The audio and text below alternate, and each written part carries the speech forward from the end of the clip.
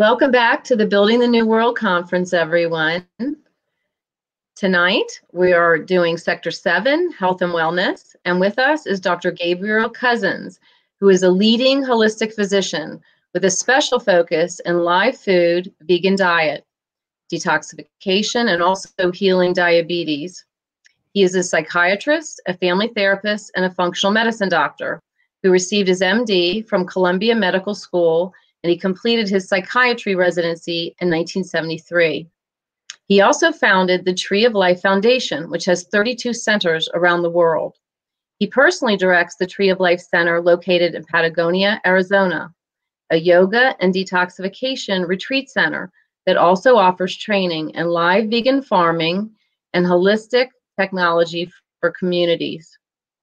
In addition, Dr. Gabriel is the author of numerous books on vegan nutrition, but also other health topics. Two of his books are entitled Depression Free for Life and Creating Peace by Being Peace. Dr. Cousens embraces an interfaith worldview as a yoga adept with 18 years of spiritual discipline and study with 2 Indian masters. He also is an ordained rabbi, and he's a practitioner of Native American, Taoist, and Essene traditions. Dr. Gabriel, thank you so much for joining us tonight at BTNW 2020. Well, I'm very happy to be here and to share with your community. Now, what are we sharing? We're really sharing the holistic liberation way, which clearly includes a lot about nutrition, but keeping in mind you can't eat your way to God. So we have to but what we eat can dramatically improve our quality of life and our ability to become a superconductor of the divine, which is key to spiritual life and really liberation. So that's kind of where the bigger picture is happening in that way. So we'll be covering kind of all of those angles. And I'm actually going to start more with the spiritual aspect and then work into the spiritual nutritional aspect. I actually brought in 1982, and more actively in 1986, the whole idea of spiritual nutrition. Up until that time, although obviously for thousands of years it's been mentioned, in our American culture, it wasn't particularly focused on. The focus was on nutrition, live food, veganism, rather than, wait, that's good and it's good for your health, but what's the purpose of life? Is it about how long you can live, or is it about reconnecting and deepening our connection with the divine? And for me, it's the latter. It's about deepening our connection with the divine and ultimately becoming one with the divine. So in my newest book, called Into Nothing, I'll just hold it up there. Okay. It is about living in a way, I call it the holistic liberation way, that helps us fully wake up and become liberated, if that's our destiny. So that's the focus of where I'm going with it. So where I'm going is keeping our mind in the bigger picture and using nutrition to support that bigger picture. So does that give a feeling for what we're doing here? So now I think we're going to begin the lecture, I believe. And there we go. Liberated vegan, for me, that's a kind of fun thing. But the idea really is, although we can't eat our way to God, our diet supports our overall spiritual life and holistically our overall life. So next slide. Okay, so that's me at my home here in Patagonia, Arizona. There is snow on those mountains. And I'm sitting in full lotus on a little pillar. It's kind of capturing the essence of this lifestyle. Next slide. And here's the thing. This is why health is so important. This is a Greek teaching. When health is absent, wisdom can't reveal itself. Art can't manifest. Strength can't fight. Wealth becomes useless, and intelligence cannot be applied. And we can see that in our society today, because that's what is happening. Intelligence can't be applied. And I'm assuming here, the group I'm speaking with, is that we indeed are able, because of our lifestyles, to apply and function intelligently for ourselves and in the world. Okay, next. So, Tree of Life Foundation is a 501c3 nonprofit organization that carries out most of my work. We have programs in 42 different countries, a lot around organic, vegan nutrition and prevention of diabetes and healing of diabetes naturally. So that's what is the essence of the foundation. Next. And that's us. We have over 112, actually more than that at this point. And as I mentioned, 42 different countries. So we keep expanding. Next. So our topic today is spiritual nutrition, Kundalini, liberation, a holistic way of living that takes us to liberation, or at least enhances our spiritual life. And that's really the essence. So the next slide. So it's not like this is a new idea. The Baal Shem Tov, a great 17th century mystic, lived from 1698 to 1760. He said, when the body ails, the soul too is weakened, and one is unable to pray properly, even when clear of sins. Thus, you must guard the health of your body very carefully. Pretty clear statement. His successor said it this way: a small hole in the body causes a big hole in the soul. And Moses Maimonides, the great mystic, physician, rabbi in the 12th century, said, the welfare of the soul can only be achieved after attending to the welfare of the body. So, contrary to some of, let's say, the Eastern traditions, which focus just about limited spiritual life in that way, I include the total holistic approach, which is what our talk is about today. Next. So these are some of the very great Eastern teachers and enlightened teachers. And one of the things all of these have in common is they, as a precursor, people had to develop different qualities, because character is a very important part of spiritual life. So that's like a foundation. So I won't mention all of these, but Shankaracharya and Ramakrishna, Ramana Maharshi. So they all taught the same thing. Get your foundation first. Build your character. So we're going to talk about that first. Particularly in our world today, building your character is really important. Next slide. So they all taught, this is traditional Vedic teachings, about the 4 virtues. And the first is viveka. That's the ability to tell the difference between the real and the temporal reality. Now, we can see in today's world, people are taking the temporal reality, politics and so forth, as if it's life-threatening and willing to even harm each other. But from a spiritual point of view, that's not really what life is about.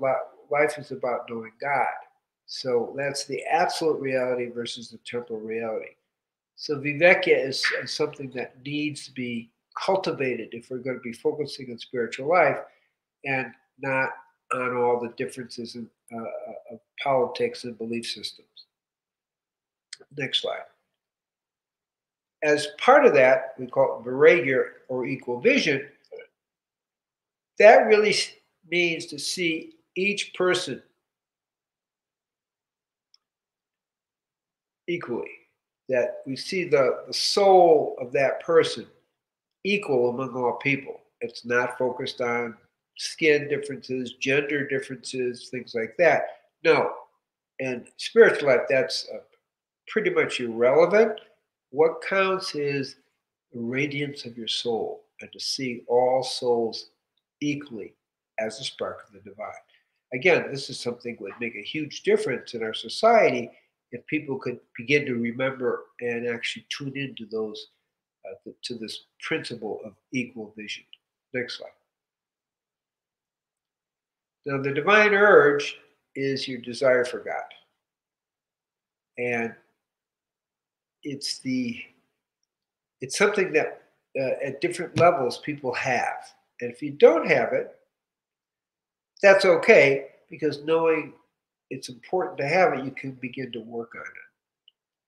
But what we find is a lot of people involved in spiritual life really do have that. They have this inner push to know God. It's something you're more born with, but it can be developed. Very important virtue, mamuk shatra. Okay, next slide. Now, these are qualities, okay? Samadhi, Shakta, Sampati.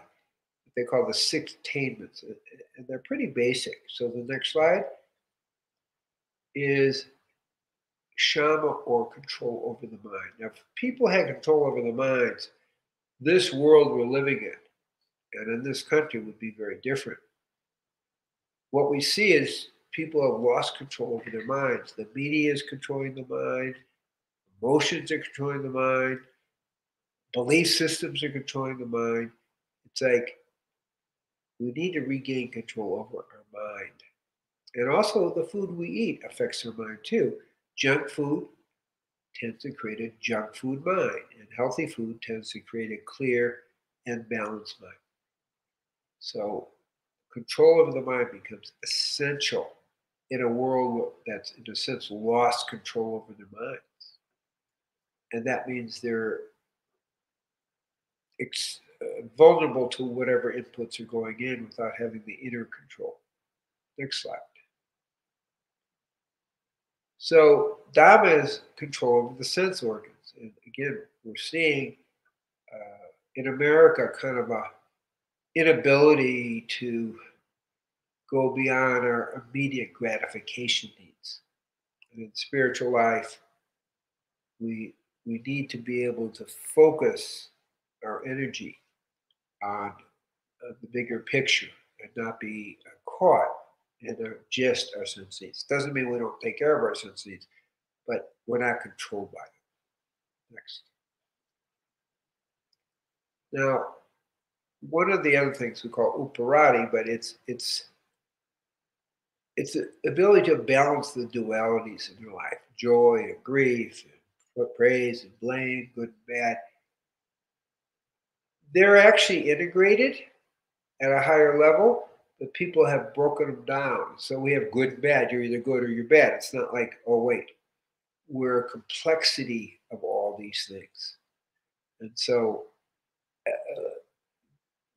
when you don't have that balance, life is simple, but actually not very evolved in the situation. You're either good or bad. Well, that's not the way it really is. We're a mix. Next slide. And that's the spiritual teaching. Tatiksha is, I'm going to use the word forbearance. It's like life is hard. It's not so easy these days. And it's holding firm. Why our whole culture is experiencing very much difficulty on every aspect. And that takes us back to understanding is whatever God does is for the best. So we can step back and say, well, I don't know what's going on, but I'm going to have a positive attitude. I know this is for the best. Let me see how this could be for the best in my life and how I can work with it, that it helps me become focused on the best. Next slide. Now this is faith. Now what do we mean by faith? So faith is faith in the truth, which is we are the image of God dancing on the planet. So it's having that faith that we are divine beings and meant and put on the planet to evolve spiritually. Next slide. Samadhana means focusing on the truth rather than politics or sex or whatever. All those play a role, but keeping our focus on the truth is the most important. Next slide. And along with this, I call it spiritual courage. It takes a lot of courage in our society to stand up for your truth. When the society says, well, if you don't believe the way we want you to believe, then you're going to get penalized. And that also takes us to the spiritual honor, which is a way of living your life in a way that is really honoring and uplifting all of life. Next slide.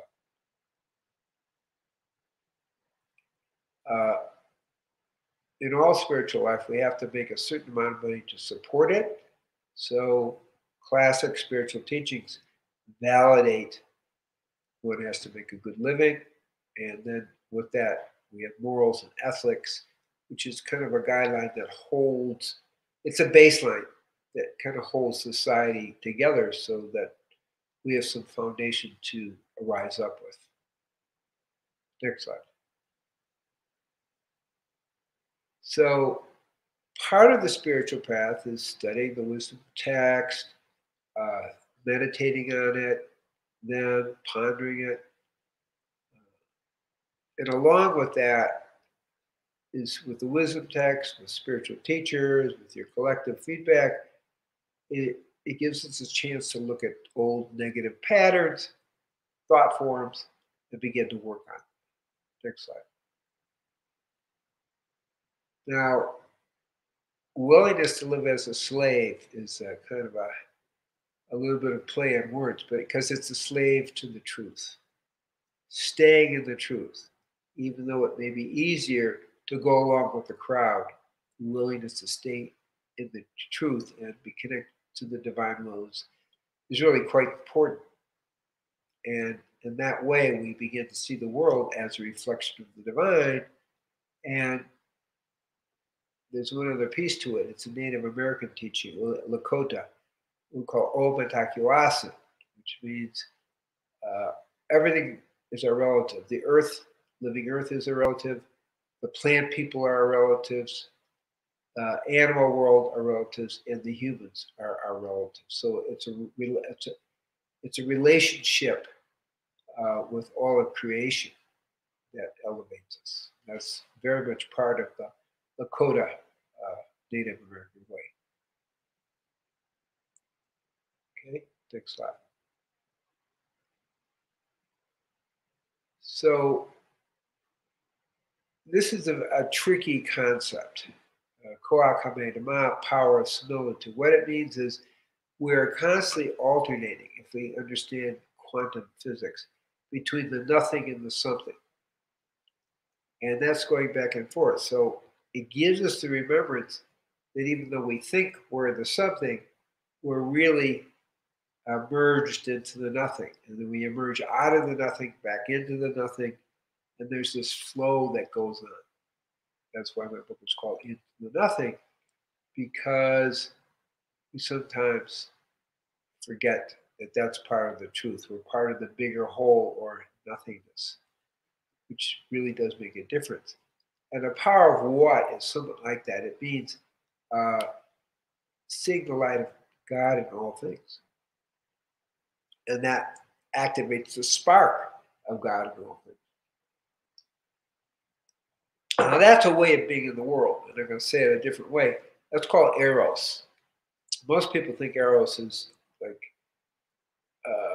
more sexual, but the deeper eros is passionately seeing the play of God and relating to the play of God with passion in all of creation. So it opens up a much bigger way of being in the world. Next slide. And then understanding with that there's only God. And I say it in a variety of ways. It's really seeing the love of God in all things. In the East, we call it non-dual, or Vedanta, seeing the oneness. And with that comes spiritual joy. And spiritual joy is really important in the whole big picture, because anything we're doing, how we're eating, how we're living, if it's not really done with joy, it doesn't really have the big power. When we add joy to everything, it makes a very big difference in the quality of our life. And that brings the eros again. Next slide. Now, there are levels of what I call spiritual maturation. People could be very much involved in just ceremony, and that's going to be good and work for them. In India, we call it Shiva Upaya. Or they can be involved in love of God, which is still doable. And finally, what we call Anupaya or Akdut, which is just the direct knowing of God.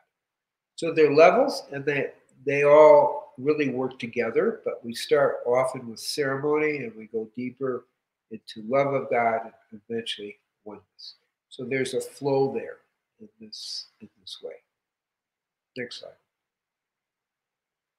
So that's me this year. One of the things you want to do, and why it's good to have for me, like a 99% live food, 100% vegan diet, is you maintain a certain amount of flexibility and strength. Very, very important in the bigger picture. Next slide. So now we're moving into what I call the 6 foundations, which is a way of life, a holistic liberation way that can lead us to liberation. And the one we're going to spend the most time on is how to eat in a way, become a superconductor of the divine. I'm going to run through all of them briefly and then come back to that. So, but what I will say, it's 100% vegan diet, at least 80% live food diet, with spiritual fasting, 7 days, twice a year. We do have a spiritual fast coming up in another week over the internet, which is an interesting way to do things. So that's key, and we will come back to it. The next foundation, next slide, is building the prana, chi or nefesh, tai chi, qigong, classical yoga asana. They all build that energy, so that expands our consciousness that way. Next slide. Okay. Service and charity. The key is that service and charity, or karma yoga, does need to be done with joy. That's the key. Next slide. So if we are fortunate and we're looking, we can, it's extremely helpful to have a spiritual teacher, but you have to be ready for it. And I looked many years. One of my 2 gurus, he spent 25 years looking for his spiritual teacher. This is us obviously seeing the sunset. I'm a little bit on the, slightly to the right with a blue shawl there. As we're appreciating the energetics of the sunset. Next slide. Now, Shaktipat is the transmission of the spiritual energy that helps awaken. In the East, we call it Kundalini. In the West, we may call it the Ruach HaKodesh, or Holy Spirit. But it's the ability to awaken that energy in people. Now, it's stored at the base of the spine, And with the touch or by look or by sound, we can help awaken it. I have been empowered by my spiritual teachers to be a vehicle of this Shaktipat energy, this Ruach Kodesh, to help awaken people. And when that Kundalini is awakened, that's the last major step in spiritual life. And it's not the end, it doesn't mean you're liberated, but it's the last major step. And then it's supporting that unfoldment. And the 6 foundations that I'm describing are all designed to support that unfoldment. So that's a very important thing. Each Monday through Fridays at around 9 o'clock a.m. Arizona time, I give a Shaktipat over the internet, and we meditate for 10 minutes. And then there's a little talk. So it's available even over the internet. It works pretty well. And so that's what we're doing. And each month I have meditation, Shaktipat meditation retreats, Friday night, Saturday, and Sunday, once a month. So it's still accessible over the internet to help people continue their spiritual life or get more involved in spiritual life. But it's fundamental both in Eastern and Western traditions. In the Western tradition, less people know about it, but Moses touched and gave the energy to Yehoshua, and the spirit was in it. That was Deuteronomy 34:9. So it's right there in black and white in terms of it in the Western tradition as well. It doesn't just belong to yoga in the Eastern tradition. Very important part of spiritual life. Again, the great teachers, particularly in the East, say that spiritual life doesn't even begin until the Kundalini is awake. And that's the spiritualizing force in all creation and in us. It's stored at the base of the spine. And when it's awakened, it begins to move out through the whole body, through what we call the subtle energetic channels called the nadis. 72,000 of them, but 3 main ones, which we'll talk about a little bit later. So that's the importance of the Kundalini awakening, is that just takes you to the next level of spiritual life and spiritual evolution. Next slide. So now that we've kind of covered that bigger picture, I'm going to mention one more thing, the importance of meditation. Very much part of what I do when I teach. Meditation isn't just quieting the mind. It's actually quieting the mind so we can go beyond the mind into the truth of who we are. So that's a kind of a deeper level of discussing what meditation is. Now, the question is, why live foods? And the first thing about live foods, it's got the most energy. It's an unbroken ecological wholeness. And it gives us the highest amount of biophoton energy, which is how we can measure the energy in food. So, and in our cells. So Dr. Fritz Popp, who's still alive, from Germany, pretty much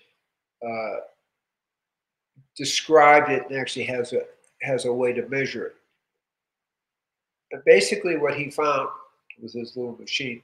In fact, one of his people came to my office and wanted to measure my biophoton energy.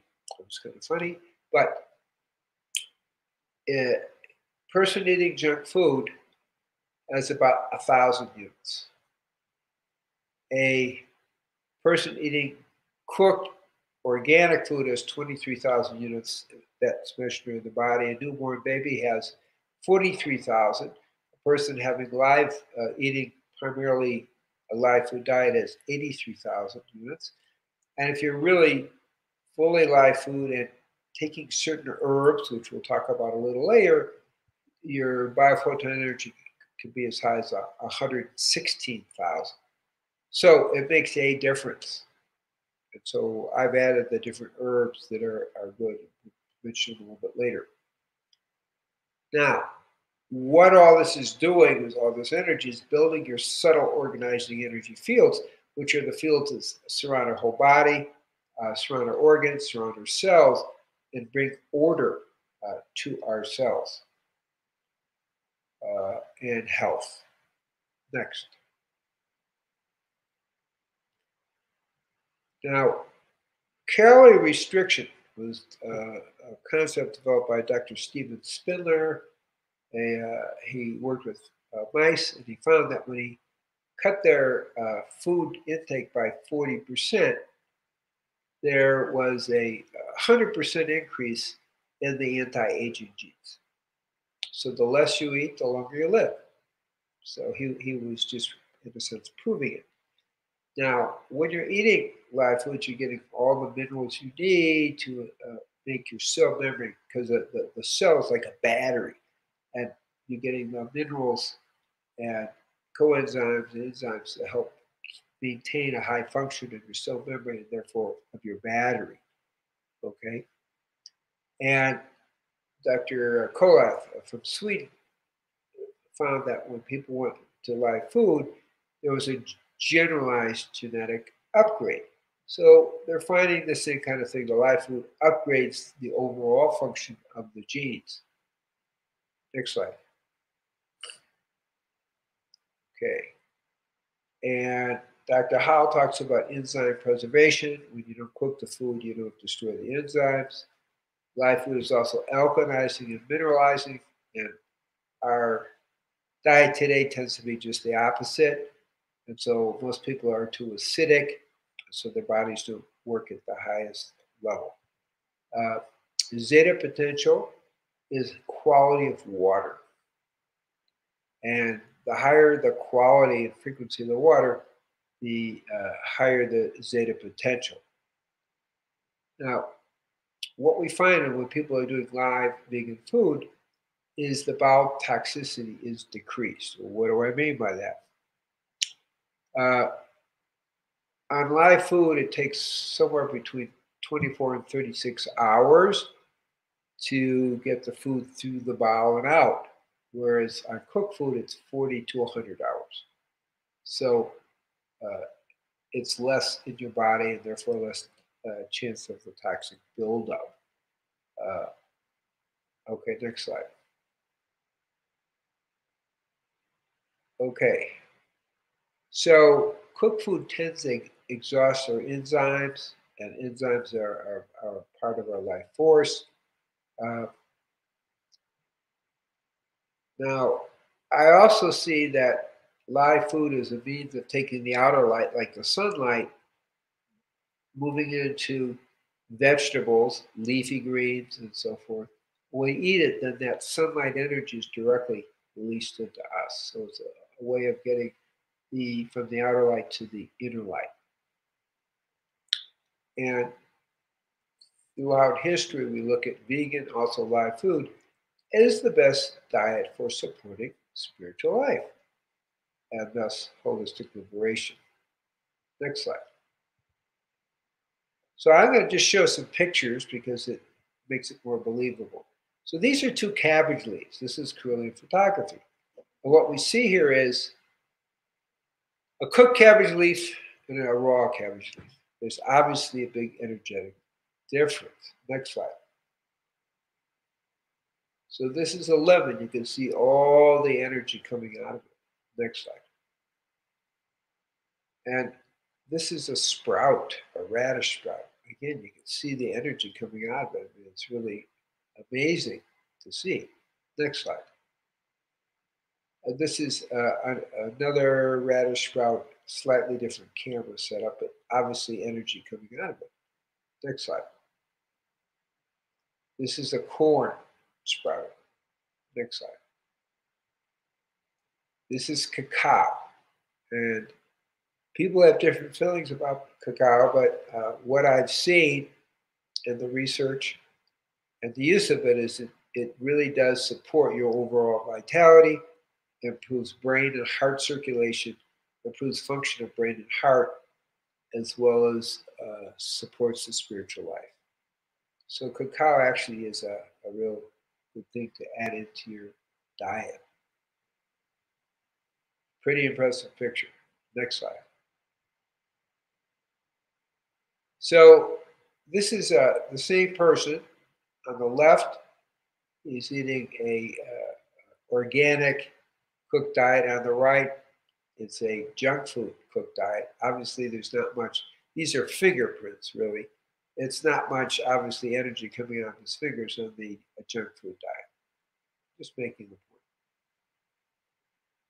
Next slide. This is the pineal gland, the white point there, and you can see it's filled with a tremendous amount of light. We are light beings. The next slide is the pituitary gland, the blue radiance. So these are the master glands, and they're radiating a great deal of light. Next slide. And this is adrenaline. You can see it's almost wound 3.5 times, which is like the kundalini is at the base of the spine. Next slide. This is testosterone. It's kind of angular and sharp. Next slide. And this is estrogen, a little bit rounder, but the hormones have energies and frequencies as well. Next slide. Now, here's the point. I said it before. You can't eat your way to God, but a 95%, and I even say 80% diet is a powerful way to transform yourself into being a superconductor of the divine. And that's really the key idea. And moving in away from the illusion of separation and of I amness into oneness. Next slide. So what we're basically saying is on all levels, live foods charge the cells, live foods activate the cell as a battery and bring tremendous amount of life force into the body. That's the key teaching. And that light and light force is what empowers the flow of the spiritual energy in our bodies. Next slide. And this is Sri Prabhupada, founder of the International Society of Krishna Consciousness. And notice he doesn't say dairy. And in getting people who knew him, he basically said, you don't need dairy, as he says, if you can maintain it, raw fruits and vegetables are the best diet for human beings. So even though they add dairy in the Eastern tradition because they don't have much B12, we can get that more easily here. So that's a key concept there. Next slide.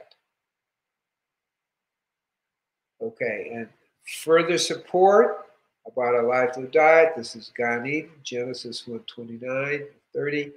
And God said, behold, I give you every herb yielding seed which is upon the face of the earth, and every tree which is the fruit of a tree yielding seed. For you it should be food. So from multiple areas, we have the focus on a vegan live food diet as being the best for spiritual life. Next slide. And this is a Taoist perspective.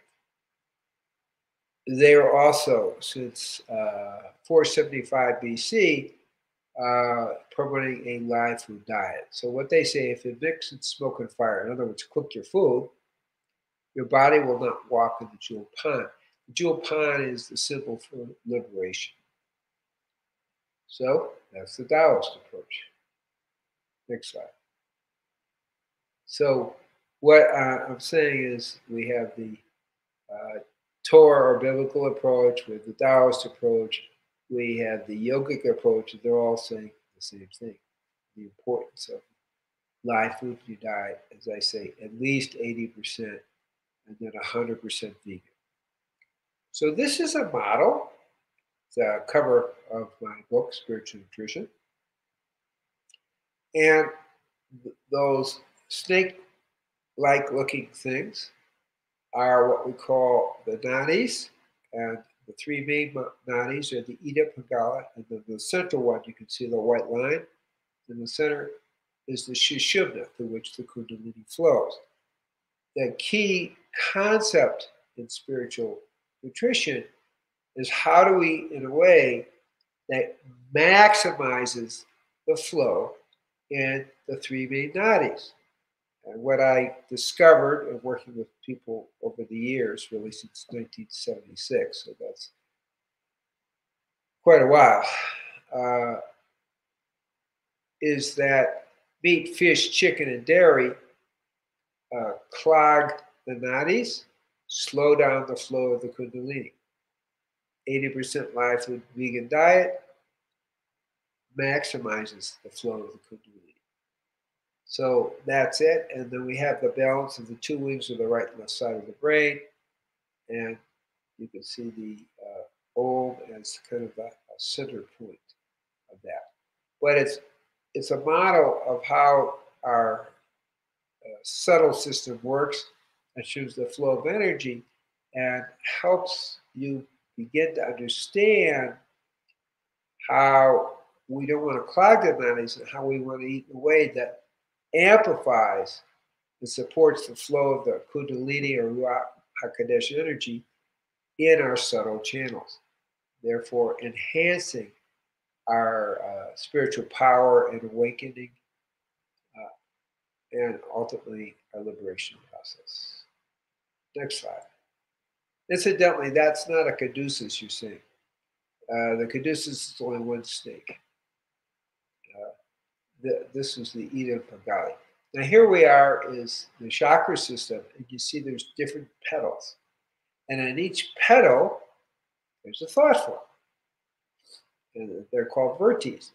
And the whole idea is to eat and live, and also yoga sun in a way that activates and balances these vertes so that we're kind of fully functioning on the thought form levels.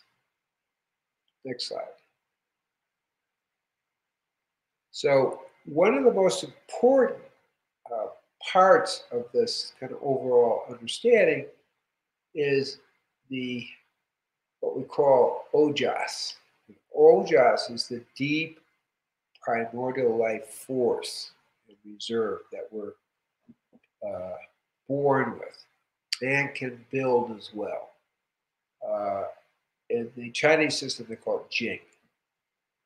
So the whole idea then is to eat in a way that builds and replenishes the ojas. So we're going to take a look at those foods so you can get a feeling for that. So next slide, please. So what we're looking at is ways to build the ojas, okay? Dharmic living in harmony, getting enough sleep. We need approximately 7 hours. When we go 6 hours, even though we may feel okay, research shows no, we're not quite as sharp. Our mind isn't quite as clear, okay?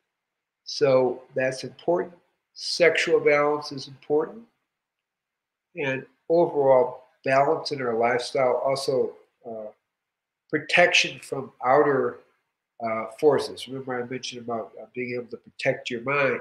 So a little bit of outer media is good, but too much, as I think people are getting today, particularly with the lockdown. It was interesting today, the United Nations, actually, the World Health Organization, actually came out and said this lockdown is, the cure is worse than the problem. So they're recommending ending the lockdown. That will be a big boon to everybody's health and well-being. That's another discussion, but I'm trying to make a point here is balance in our lives and our lifestyle does make a difference. Now, if we look at the left column, you can see foods that are very good for building ojas. One is the long chain omega-3s, particularly the DHA. It's really, really good to have about 1,200 of DHA and about 400 to 600 of EPA in your diet on a daily basis. It builds brain function, builds clarity of mind, helps the thinking process, and overall helps the whole nervous system. Plant-based protein. One mistake that people make on a vegan diet is they don't get enough protein. Now, people vary. There's, as I write in my books, there's people that need a lot more protein, and people need a lot less. People that need a lot more are called fast oxidizers, and they need maybe up to 70 grams of protein a day. Slow oxidizers, like myself, 35 grams. I'll give you an example, though, because you really have to get the right amount. So a few years ago, I was doing about 25 chin-ups, and I couldn't seem to go any higher. And then I looked at, oh, wow, if you're 65, you actually need more protein. So I added 1 tablespoon of blue-green algae, and I jumped to, well, really up to 100 push-ups, sit-ups, sorry. 1,000 push-ups, but 100 pull-ups at one time. And that had to do with the right protein amount for my constitution at my age. That's the key. There's a little bit of variable. In middle ages, men need less protein. If they're having too much, they increase their rate of cancer fourfold and mortality by twofold. So you have to get the right amount. Mostly people are having too much protein. You really need just between 35 and 70 grams a day. It's called the mTOR pathway. M and then capital T, capital O, capital R. What is that? That's the longevity pathway and anti-cancer pathway. So in that pathway, it's between 35 and 70 grams is all we should have. Again, most people are having too much protein, particularly if you eat a lot of meat, fish or chicken or dairy. So that's something to be really aware of. Bee pollen is a tremendous OJAS building food. It's the semen of the plant world, really. Blue-green algae is very powerful. Chlorella, spirulina. Coconut oil is a very high OJAS food. It's probably one of the best. It's also a way to build cholesterol. We'll talk about that at the end because people are worried about cholesterol. The different seeds, hemp seeds, and avocados are all really good. I talked too much, it kind of fixed my throat a little bit. So there's certain herbs that are really good. I did mention I would talk about them. And one of them is reishi, and another one is ginseng and maca, rhodiola. Goji berries is one of the top 3 longevity herbs on the planet, along with reishi and ginseng. Those are your top 3. Astragalus schizandra balances all 12 meridians. Agynastimnia is, again, a very important longevity herb. So these are what I call tonic herbs, and they're things you can take a little bit over a long period of time that support your overall longevity and sense of well-being. So so now we're looking at, this is what builds OJAS. What depletes OJAS? Too much sex, not enough sleep, too much play, too much work, drug use definitely depletes it as well. So that's kind of an overview of not so much the diet, but of certain foods that really build the OJAS, which again is your deep primordial life force. Next slide, please. So I mentioned the probable animal flesh. And remember the nadis I talked about, and animal flesh blocks the flow of the kundalini in the nadis, and it disrupts the koshas, which I haven't mentioned. These are the layers of the mind. It disrupts the mental thinking, and it brings the energy of death into the chakras and also into the layers of the mind, and ultimately blocks the flow of the Kundalini energy. This is one of the main reasons that in the East, people focused on the spiritual life, the yogic life, strongly recommend no animal products because it does block the flow of the Kundalini. Next slide, please. Okay, so Thomas Edison had it right. The chief function of the body is to carry the brain around. We do need to protect our brain function. It's actually quite important. That's what this is about. So next slide. So one of the problems with brain function is called inflammation. Gluten, high carbohydrate diets tend to increase brain inflammation.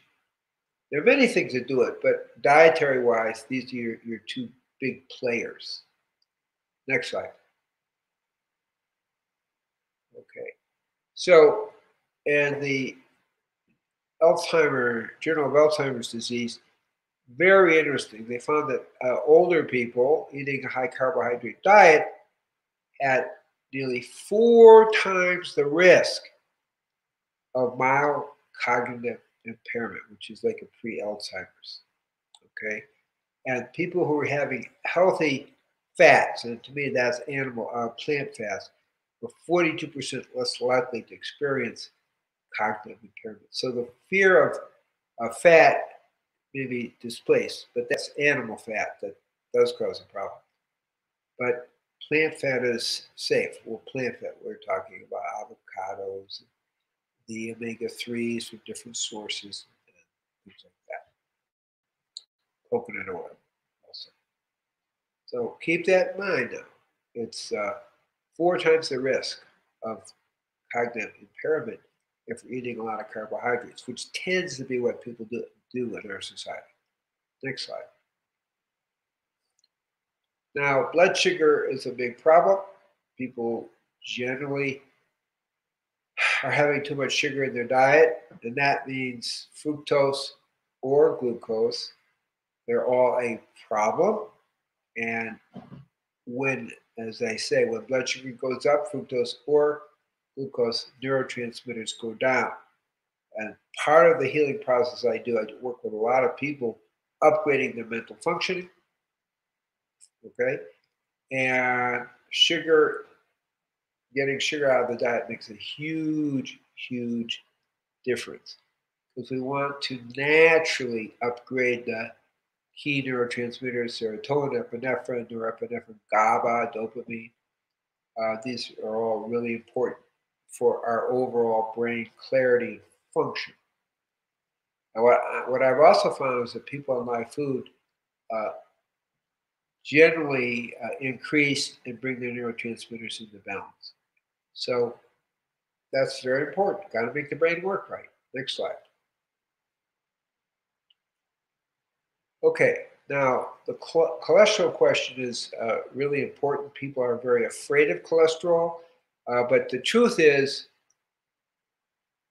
the study in Boston found that people with the highest cholesterol scored higher on cognitive tests than those with lower cholesterol. Now, why is that important? Well, it's important to move away from the cholesterol fear. So what we've seen, what I read about in my books, is that cholesterol between 160 and 260 is really safe. Now, they also found that women with a cholesterol of even 270 live 28% longer than women with the cholesterol less than 193. So it's probably good to stop worrying about cholesterol. If you're just doing the kind of diet I'm talking about, you're not going to have to worry about having a high cholesterol. So that's something to kind of let go of. The research the last 30 years does not support cholesterol fear. Next slide. So what we heard is high cholesterol is associated with better memory function, but also overall better brain function as well. So this is, I'm adding this as kind of a tip in terms of how diet affects the mind and it really affects spiritual life. You know, I kind of learned this at Columbia Medical School. We saw that people with low cholesterol had much higher rates of depression. That's how I kind of got onto understanding that. Because you need cholesterol to make certain of the neurohormones. Next slide. So we come back to kind of a holistic understanding of this whole process. It is about a lifestyle in which an 80% live food diet, 100% vegan, one where we incorporate exercise and fasting. I like the juice fasting for a week, twice a year, where we do flexibility with the yoga, as well as strengthening exercises. Very, very important, okay? Service and charity with joy is another way of increasing our overall life force. Working with a spiritual teacher if you're ready, not everybody is. And meditating as much as possible. I recommend if people can do an hour twice a day, that's great. If you can do a half hour twice a day, that's also really good. And as much Shaktipat, Haniha, waking up the Kundalini as possible. So those are kind of the 6 foundations, and they help us create a quiet mind that can help us transcend the mind. So that's kind of the overall picture of the teaching of how our lifestyle, and that's why I call it the holistic way, greatly amplifies our spiritual life, as well as our physical, emotional, mental, and spiritual health. So that's a summary. And now I believe we have a half hour for questions. Yes, thank you so much, Dr. Gabriel. That was wonderful. And I'm sure we are going to have a spirited Q&A. So the first question is, I enjoyed the character building part of your presentation. Do you think this point is emphasized enough in American New Age circles? No. That's part of the problem, you know. And what I've given you is the traditional Eastern and Western, you know, biblical and also yogic traditions. That's the foundation. When you have the foundation, then you can build your spiritual life. It is not emphasized enough. Do whatever you feel like is more the tendency. Yes, there's not a lot of structure to the New Age teachings right now, and right. I too believe that you need to pick a path. You need to pick a well-worn path if you really want to make spiritual progress. All right, here's another question. Do you believe that medical specialties prevent Western doctors from properly analyzing symptoms, which they then treat to the detriment of the entire body system? Well, absolutely. That's called holistic health versus allopathic. Okay. I have been in that position since medical school in the 60s. You miss the big picture all the time and focus on the symptoms, and then create a symptom approach rather than a whole person approach. I've had a couple dear friends go through the system as it is. And the other thing that I've noticed is the specialty doctors don't communicate with one another. So the patient then ends up ping-ponging from one specialist to the other. Each specialist is doing tests and diagnoses based on his or her area of specialty.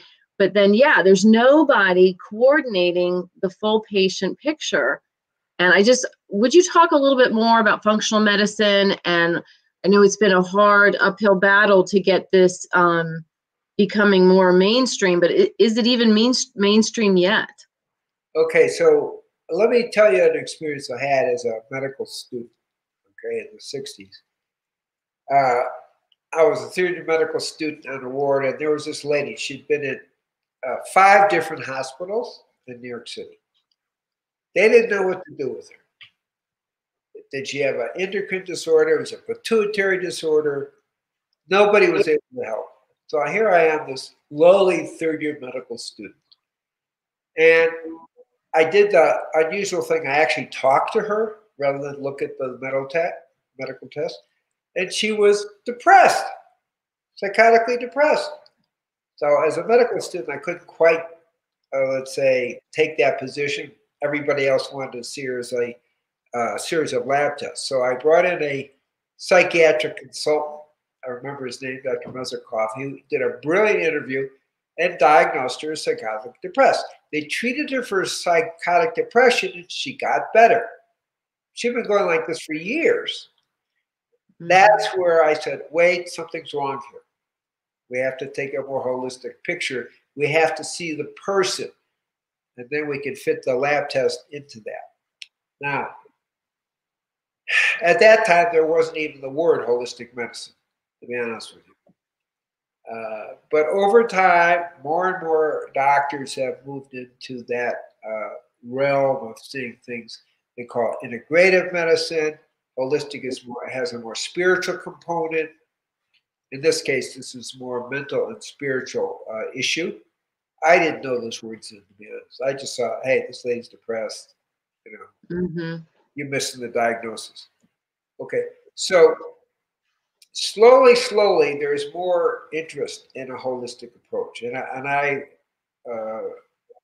as a vice president of the HEMA, Arizona Holistic Medical Association, you know, there's a growing strength and movement that is happening.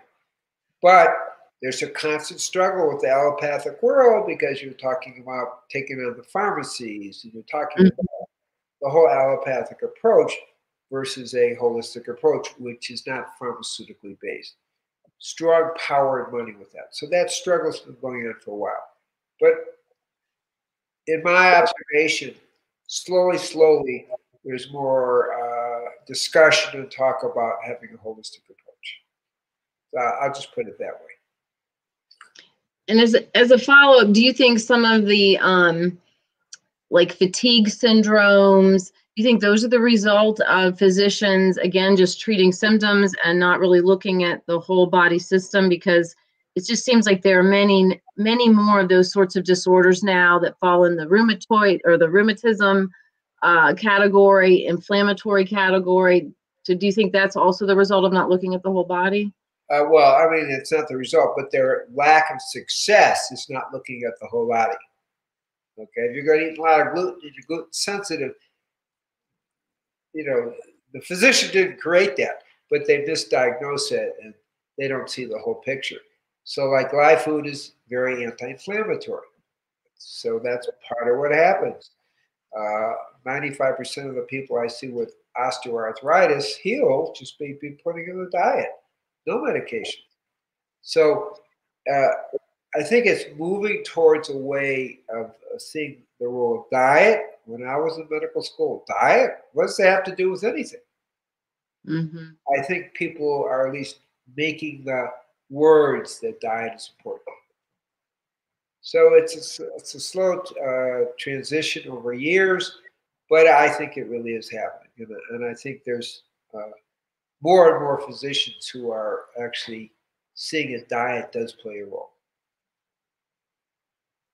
All right, so now we want you to put your rabbi hat on, because this question says, in Kabbalistic teachings, Yesod is the realm above Malkut, earth, that can block higher energies and also filters them. To what extent are seekers being confused by Yesod, adding to spiritual misunderstanding? Well, you're really talking about the tree of life, okay? And you showed, which I think that's what you're talking about, is right above Malchut. But the real work is merging Malchut with Zero and Pin, the sacred masculine with the sacred feminine.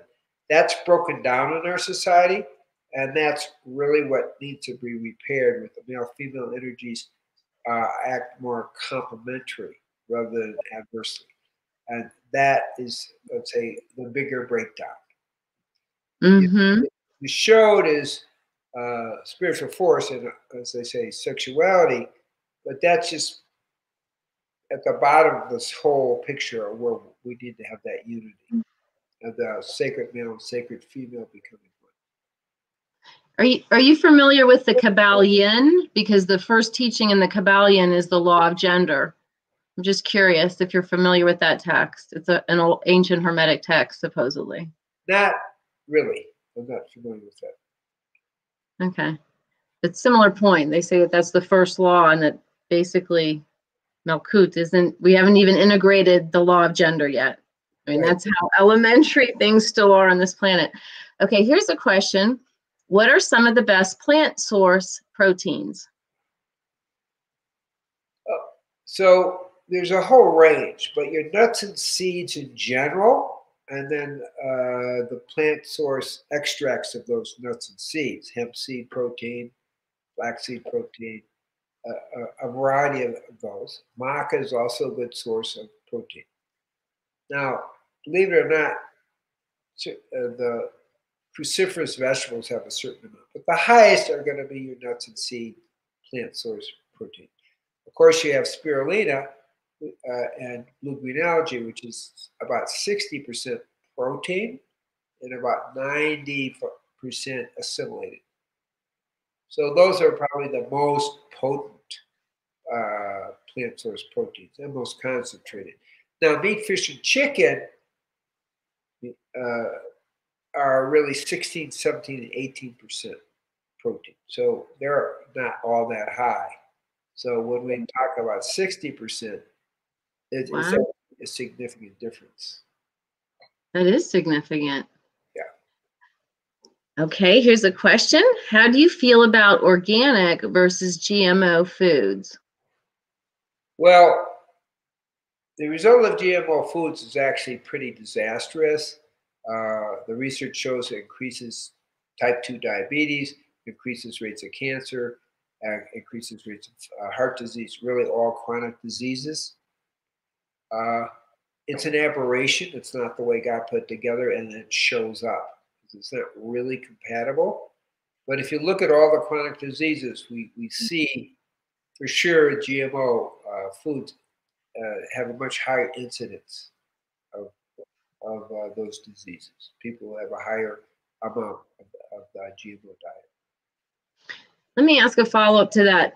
So my limited knowledge of agriculture, weren't new strains of foods created by grafting, and in that sense, genetically modifying foods? So is it across the board position you would take with GMO foods, or are there instances where they're basically making that plant more hardy and for arid climates, or they're tweaking the genetics for reasons that would allow the food to grow better? So we're really talking two separate things. GMO food is not what you're talking about. That you are actually talking about taking different strains and crossbreeding them. That's not GMO. That's still within the natural realm to get more hardy, for that area and so forth. So that is still natural. Okay. GMO is not natural. It's an aberration. Our gene system and our bodies don't really recognize the GMO, and that's why we have more disease. What you're talking about, people have been doing for thousands of years, which is the crossbreeding of plants and cross-fertilization, which is still within the natural realm and still works as natural. Okay. Yes, but I've been wondering about the distinction. Thank you. Yeah. Okay, here's a question. I have been told that the ideal pH level in the human body is 7.4 on the scale. Most of us have acidic pH levels. How important is the high alkaline waters to support the body to be in the healthier range, and what foods are best to move us into a more alkaline state? Okay, that's a good question. So the range, is 6.4 to 7.2. Now, what are we talking about? There's pH of your blood, there's pH of your urine, there's pH of your lymph. We are talking about pH of your urine. Okay, that's because that's easy to measure. First urine in the morning. Okay. That being said, The optimum urine pH is 6.4 to 7.2. Now, most people are acidic, so you want to move towards a more alkaline diet. One of the problems with alkaline water is you can get too alkaline too quickly, or just too alkaline, and that causes other problems. So it's good to maybe, if you're very acidic, to use alkaline water for a short time, 6 weeks, 3 months. But better is to go towards an alkalinizing diet, which is your fruits and vegetables. That's the better approach, because that's more sustainable. Okay. What we're saying. As yeah, I have a question for you as a woman who's over 50 by a lot at this point. In your books, or is there one of your books that would address for me and my age group issues that older women need to be thinking about in their diet?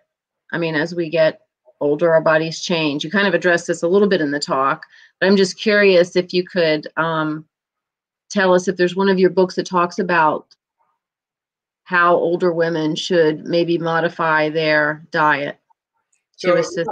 Not as specific, but generally you want to eat less. That's the first thing, because it's really easy after menopause to gain weight. I'm sure you've noticed that with a lot of women.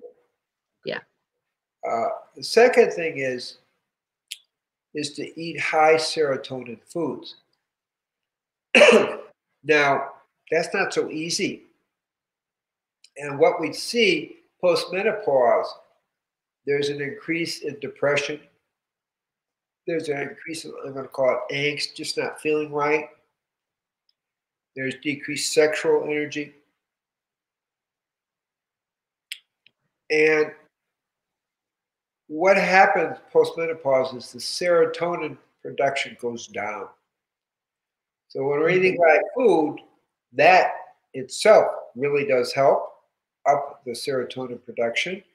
But I've also insomnia. It's another symptom of increased serotonin.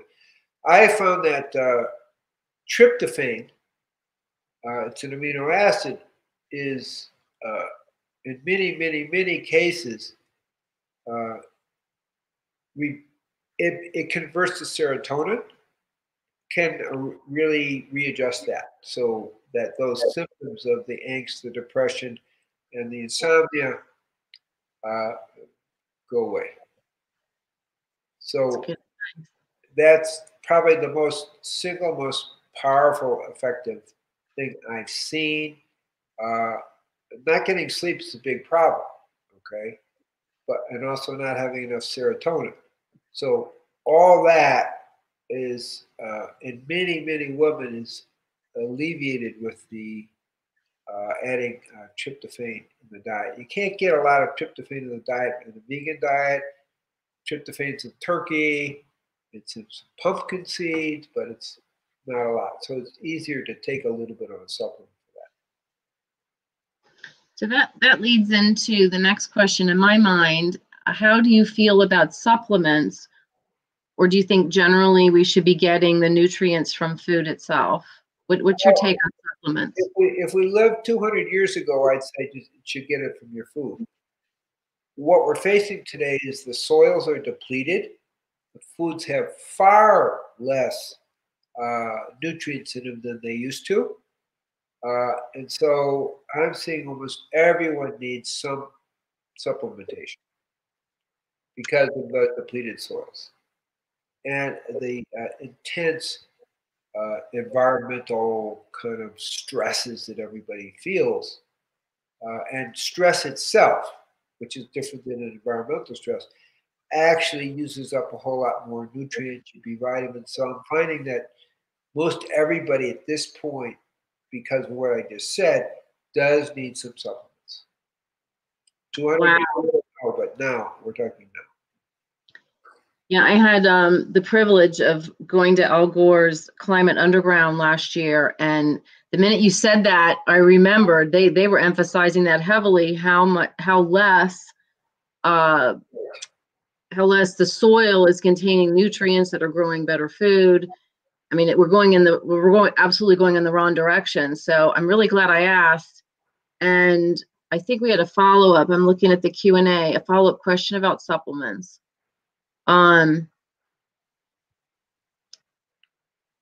Okay, actually, it was about meditation. Okay, what is the recommended daily meditation time for optimal balancing and grounding? And is a guided meditation better than just meditating in silence? Okay, so everybody goes at different rates. Optimally, if you could do an hour twice a day, that would be very good. Most people don't quite make enough time to do that. I think if people do a half hour twice a day, that's enough time to go into deeper levels of meditation. That's roughly what I recommend. It's a half hour twice a day. Why twice a day and not an hour once a day? Uh, because most people's days, by the time they reach the end of the day, have been fairly disruptive, and so it's good to be able to meditate and get centered again. And it's always good to meditate first thing in the morning. So I tend to divide it up for people.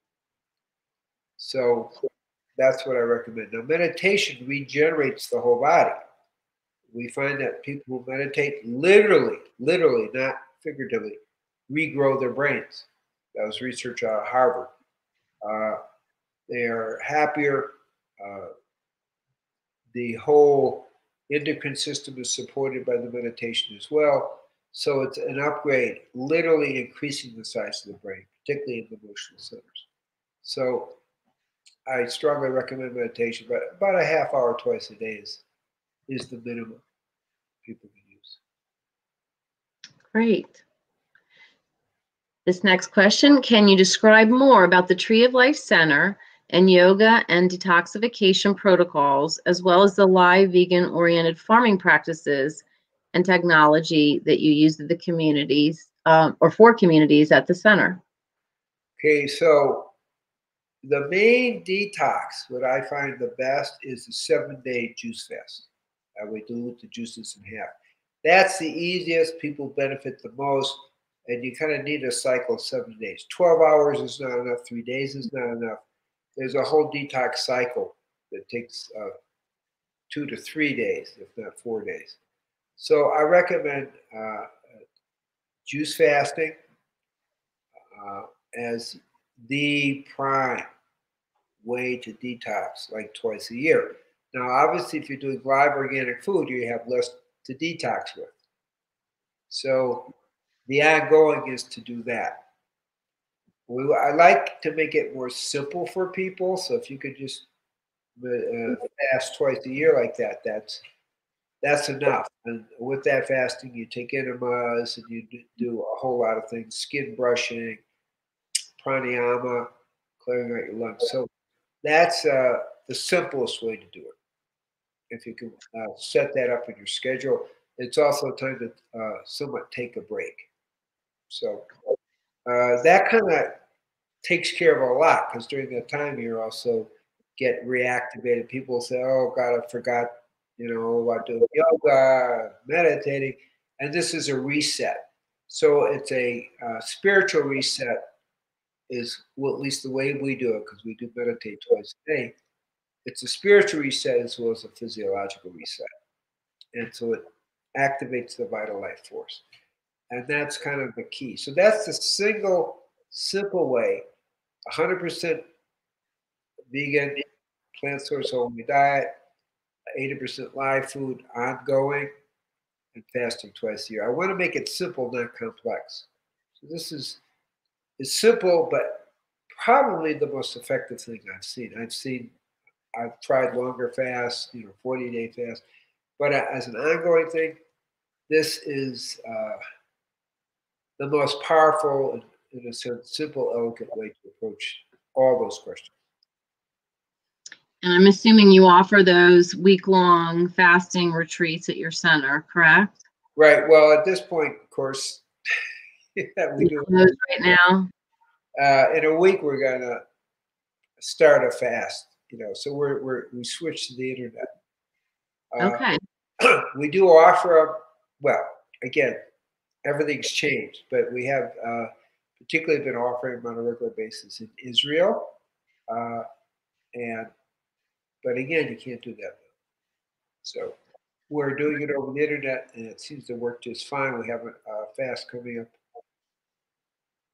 Well, we have a meditation starting on the 18th of this month, 3 days, and then we go into a fast for 7 days. So it's a guided fast over the internet. So it's been a big experiment, but it works. People really do get good results. Well, that's wonderful. This question is from Stephen. Is there a difference in the energy level of live food grown hydroponically versus in soil? It's a good question. I've observed and kind of looking at it and playing with these ideas that when it's grown in soil, it has the energy of the earth.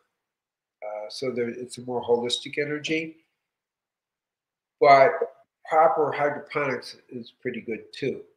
I think soil grown is stronger. It's hard to measure all those things, but we have measured a little bit, and we get the earth grown is got more energy because it's in a sense more complete with nature.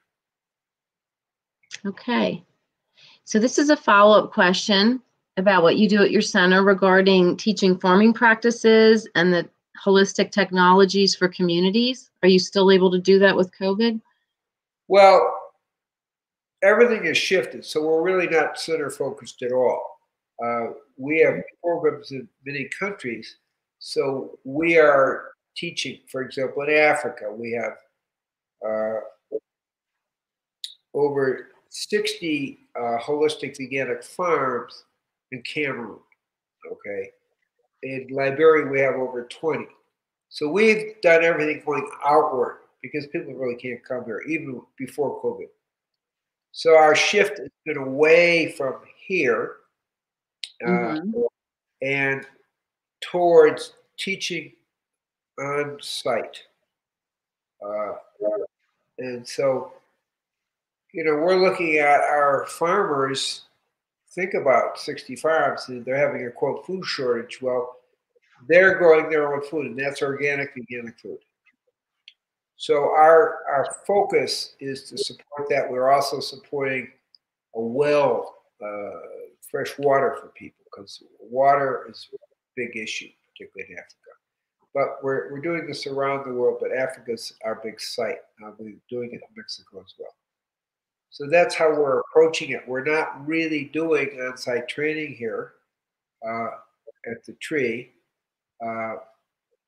We're really teaching people where they are.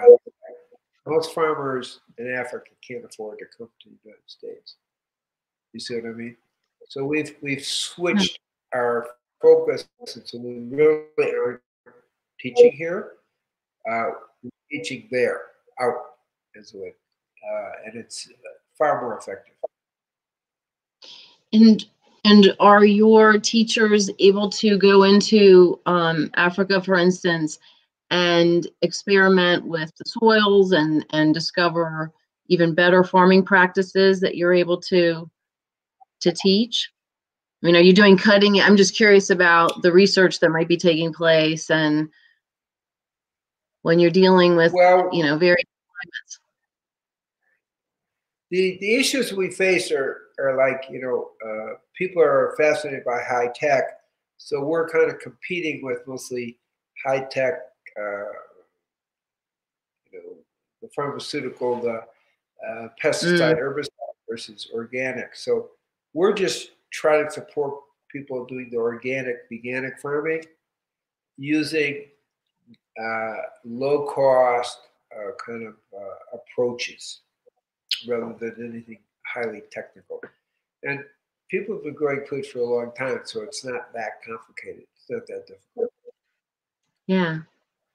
Okay, here's our next question. What is your opinion of cold exposure as a therapy to reduce inflammation, build immunity, and or support general health? You have to be a little careful. I like hot, cold type situation. It stimulates the thing, but too much cold can actually shock the system. So there has to be a balance there. Okay. I don't want cold therapy, I know. I'd rather go on the warm side, but anyway, that's just me. Let's see, are there any other questions? That might have been our last question. So if so, do you have any parting thoughts you want to leave with our audience about just how this sector, health and wellness, intersects with others in building the new world? So the new world for me is going back to the old ways that really did work with more sophistication. People did used to eat organic, okay, before the 30s. Mm-hmm. So we want to go back to organic. That was a big, being organic was moving away from organic was a big downshift in terms of quality of health. So let's go back to organic. Let's go back to kind of organic ways of farming and organic ways of eating. Those are important. Exercise is important. Meditation is important. There's nothing new about that. So we're really returning to the old ways that kept people really holistically healthy. The big issue is because it's technical doesn't make it better. So right. My focus is on the natural way of living and eating that people have done for thousands of years that supports the liberation process. Where I'm adding to it is focusing on the liberation process with meditation, with yoga, tai chi, qigong, kind of adding to the natural ways that people have been doing for so long. Okay, go back to the natural ways. That's what's missing because we've been kind of seduced by thinking if it's technical, it's better. It's not turning out to be that way. So my message is go back to a natural way of living, eating. We didn't talk about sacred relationship. That's another whole topic. But seeing God in each other, these are kind of basics. And then we begin to bring our society back into some level of unity. When I talked about Varikya, it's like, can we see God equally in everybody? That's kind of basic, but is that what's happening in our society? And so, but you can't do that until you see God within yourself. So when we meditate and we experience the light of the divine within ourselves, we can see that in other people. So when we go back to those kind of basic way of living that people have done for thousands of years, our society is going to come back into order. Then we can add the technical. By going technical in a way that forgets the basics, that's how we've gotten into trouble. And of course, bottom line, return to God. If right now we're not returning to God, we're going the other way. And no society has really done that well when we stop focusing on the divine within ourselves and within other people. So that's what I'm recommending is return to God as number one, and then all the natural ways that I'm going to say God-given ways that we've been given throughout the ages. It isn't that hard. That's why I call it kind of a holistic way of life because it includes everything, physical, emotional, mental, and spiritual on the kind of all parameters. So if we begin to evoke, I'm going to use the word eros. Eros is the passion for God and all that we're doing. And when we start returning to that, we have a lot more joy in life, a lot more happiness, and it helps us blossom as human beings. So that's my blessing. May everyone return to the passion and joy in life as we move back into the natural ways of living and being. As the Native Americans say, aho. Aho. And I just want to say that I think you're right. This sector, more than any other, that moving forward, building the new world really means returning to ancient wisdom. I mean, when you started the answer by saying that, it really struck me that this is the one sector where we almost have to have a retrospective approach, or we're not going to build the new world. So thank you for that insight. Really good point. Can you indulge me with one last question? Sure. We're building a community here, and we've had some people come through recently who are really into hallucinogenic plant medicine. And as a rabbi, as someone who's obviously a devout seeker of both truth and light, would you leave us with your impression of those who would use drugs to reach altered states, whether that's a good idea or not? That's the last question. That's at least a 2-hour answer. But okay. So one of the things I do, and I've been doing since the 60s, okay, so we got 60 years of doing this, is helping people recover from hallucinogenic drugs. We call it psychosis or transcendence. But the drugs push people more into psychosis. The other thing that happens is, as most ayahuasca leaders in South America will tell you, there's a lot of entities that people pick up. Okay? So all these things are happening.